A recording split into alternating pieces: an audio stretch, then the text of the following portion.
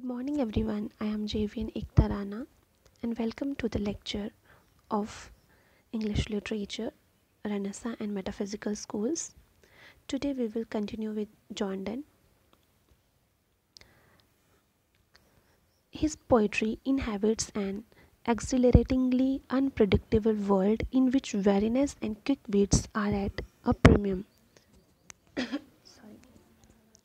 The most perilous the encounters of clandestine lovers, the great jest they have for their pleasures, whether they seek to outfit the disapproving world, or a jealous husband, or a forbidding and deeply suspicious father, the perfume is elegy for. The quoted lines are: though he had wont to search with glazed eyes, as though he came to kill a cockatrice, though he have oft sworn that he would remove thy beauty's beauty of and food of our love, hope of his goods, if I with thee were seen, yet close and secret as our souls we have been. Exploiting and being exploited are taken as conditions of nature, which we share on equal terms with the beasts of the jungle and the ocean. In metempsychosis, a whale and a holder of great office behave in precisely the same way. Is another quoted lines. He hunts not fish, but as an officer, stays in his coat as his own net, and there all suitors of all sorts themselves enthrall. So on his back lies his whale, vantaning, and in his gulf like throat sucks everything that passed near. Here Donne characterizes our natural life in the world as a condition of flux and momentariness, which we may nonetheless turn to our advantage. The tension of the poetry comes from the pull of divergent impulses in the argument itself. In a valediction of my name in the window, the lover's name scratched in his mistress's window, or to serve as a talisman to keep her chaste. But then, as he explains to her, it may instead be an unwilling witness to her infidelity.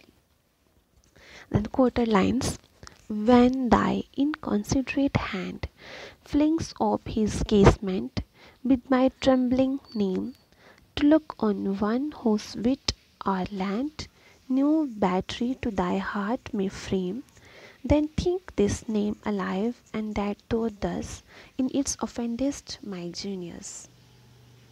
Donne's love poetry expresses a variety of enormous experiences that are often startlingly unlike each other, or often startlingly unlike contradictory in their implications. In his The Anniversary, one of his work, The Anniversary, he is not just being inconsistent when he moves from a justification of frequent changes of partners to celebrate a mutual attachment that is simply not subject to time, alteration, appetite, or the sheer pull of otherworldly enticements. Some of Donne's finest love poems, such as A Valediction for Wedding Morning, prescribe the condition of mutual attachment that time and distance cannot diminish. For example, in quoted lines: dull sublunary lovers' love cannot admit absence, because it doth remove those things which alimented it. But we by a love so much refined that ourselves know not what is. Inner assured of the mind, careless eyes, lips, and hands to miss.